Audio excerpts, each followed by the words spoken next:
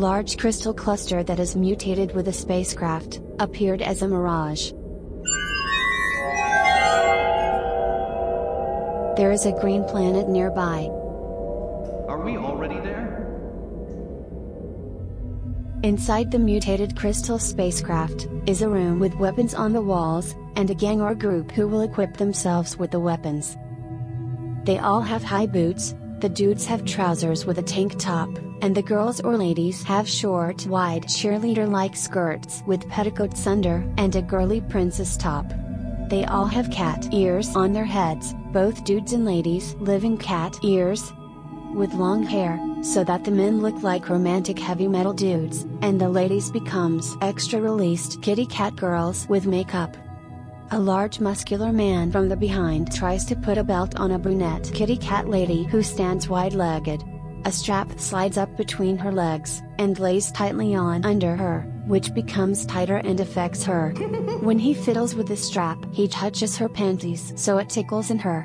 His fingers are not shy with the close contact, and she is still wide-legged. You know that those weapons do nothing. If there is one like me on that planet, meow. We are Marines! A door opens behind. A large glossy room appears behind a Gothic arch opening, with many hexagonal UFO-shaped spacecrafts of solid crystal. But it would have been good, if there was better lighting than small luminous things. One of 6 walls on a hexagonal UFO becomes an opening as on a boat, and the gang is on their way into the hexagonal spacecraft. Are you also coming along? Meow. Haven't I slept enough? It's nice and cozy inside the hexagonal spacecraft. It's like a sofa set around the middle part, as there are soft pillows of fabric or fur. Partly a sofa back. The back of the sofa are the walls of the spacecraft. Pandora stands in the middle.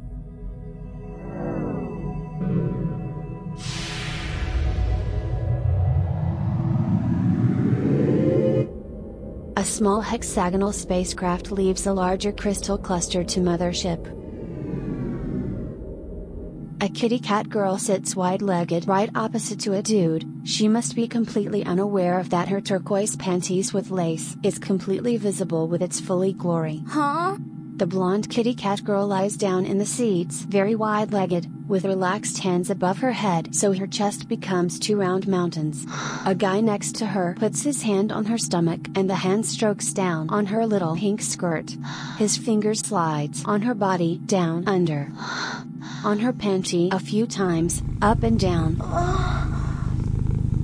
While she is as wide-legged, Meow. she mysterious enough becomes completely relaxed.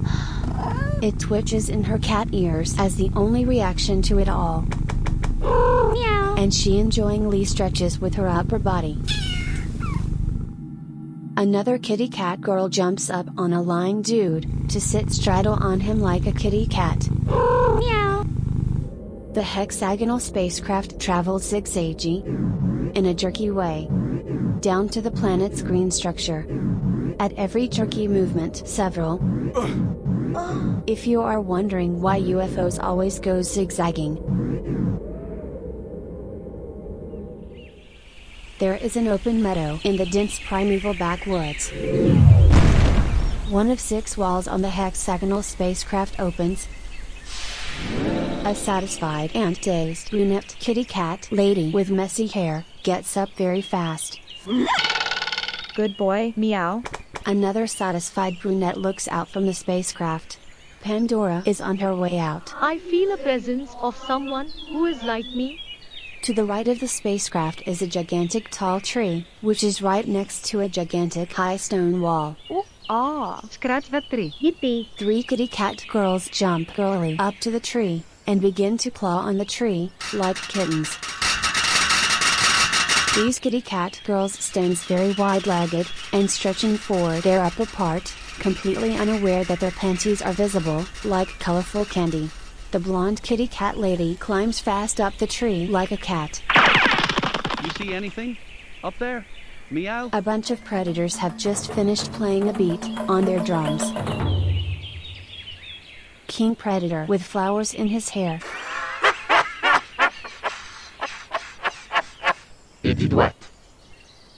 Something comes flying straight towards where the blonde kitty cat girl sits in the tree. Huh? The force of the hit makes her bounce backwards, like rubber, so she can see the sky. Whoa! She lies very cartoonishly spread eagle. Avoid losing bigger body parts so you are okay. Otherwise, there will be other tunes. Strange. I was just thinking about asking it, meow.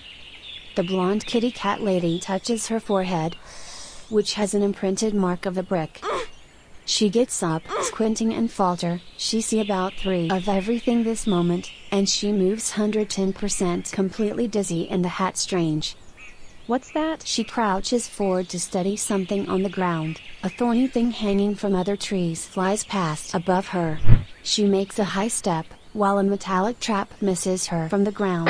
She falters backwards, so a big thing with thorns misses her when it rises up. She crouches forward, another thorny thing flies past above her. Huh? She looks up and falters backwards. She stands wide-legged like a question mark, looking with no focus straight ahead in a neutral state. Huh? To wait in what will happen. An elongated hammer stuck in the ground hits deep in her pussy so hard that she bounced high up like rubber. She crouches forward and she rubs her pussy with her fingers. An unexpected resistance of sluggish rubber made it so sluggish, so it got stuck. Wow, you absorbed the whole hit very deep. Good girl, it worked. Meow. The blonde kitty cat girl, who is completely unharmed, gets up and her cat ears twitch when she says, Lucky me, I'm a lady, no harm done, meow. Her cat Jeans reacts strongly to what just happened. But there is an opening, over there. There is a small, arched opening in the high wall. The group enters through the opening in the wall. A close-up at the elongated hammer head, which has stopped working and is stuck in a position.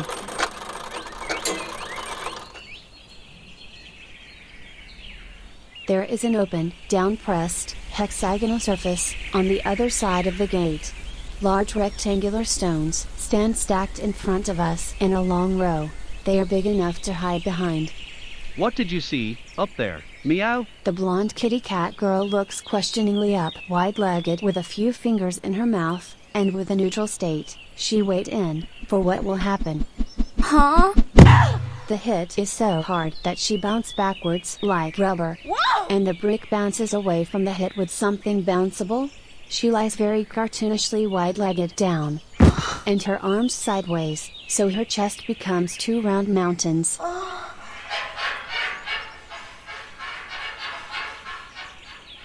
Ah, so it was the one in the middle? Poopsie. She touched her forehead, which now has 2 imprinted marks of bricks. She gets up and searches with her eyes upwards. Where did that brick come from, meow? With a scared, embarrassed gaze upwards, she unconsciously sucks on some fingers, while she waits in what will happen. Huh? Apparently she bounces even more the harder she gets hit. With one leg in the air, and her head looking at the sky, she bounces a little, and she lies down very wide-legged.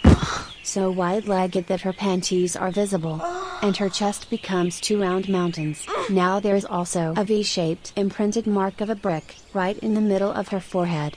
Yeah, talk about a solid bullseye. She squints a lot and touches her forehead. I have to praise the one who has this accuracy. These are exact hits every time. Poopsie. Ouch.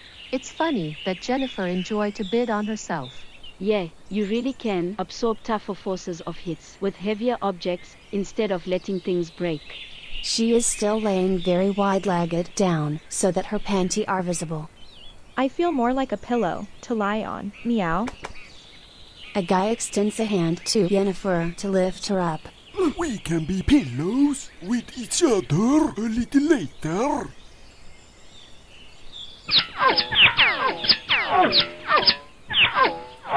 Around 10 green electric laser beams come straight through us. The injured gang hides behind some oblong castle stones to exhale a little, as most of us have many laser shot wounds all over their body. The Gothenburg goof, who was never hit, gets up.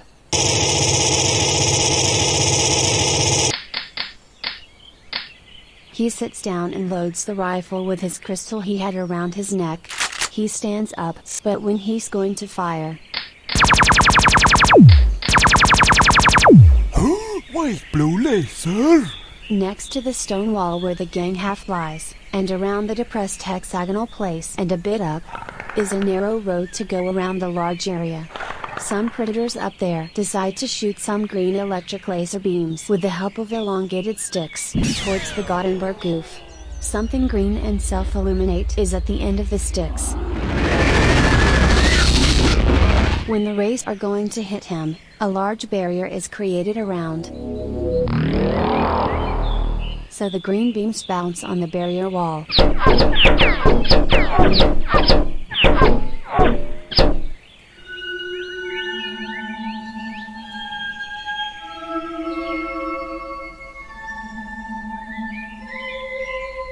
It's Pandora who has appeared from nowhere in her broken fossil clothes, who created the barrier.